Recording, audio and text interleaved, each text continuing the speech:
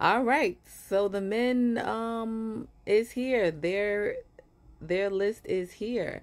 And it is some men have now gotten together and made a list uh of the women men should never take on a date. That. Okay, I read this list already. I saw it down to the Twitter, and since I made a list about the ladies, women, let me go on this side. And I think it's hilarious. Hilarious.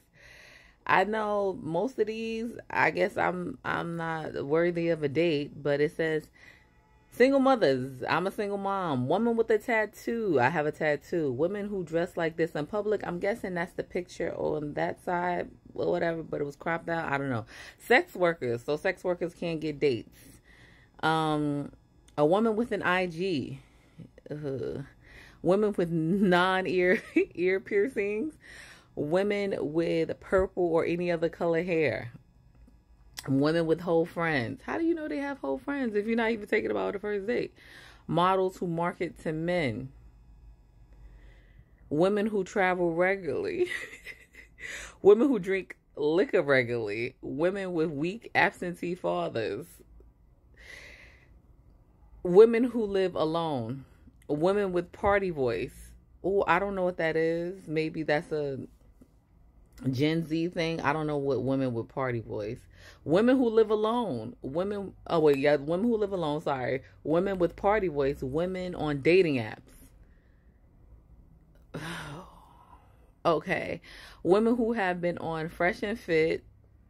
Why? Because y'all like some of them delusional women on Fresh and Fit. I'm confused. Women with lists. Women who have been engaged, divorcees, American black women, women raised in the West.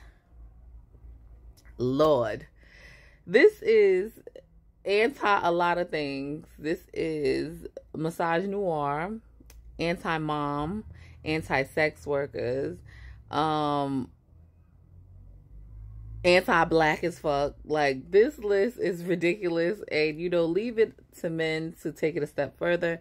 Now, I don't know who the group of men who did this list, but we always got to retaliate with each other because it becomes the gender wars or whatever. But this list here is ridiculous. It's absolutely ridiculous.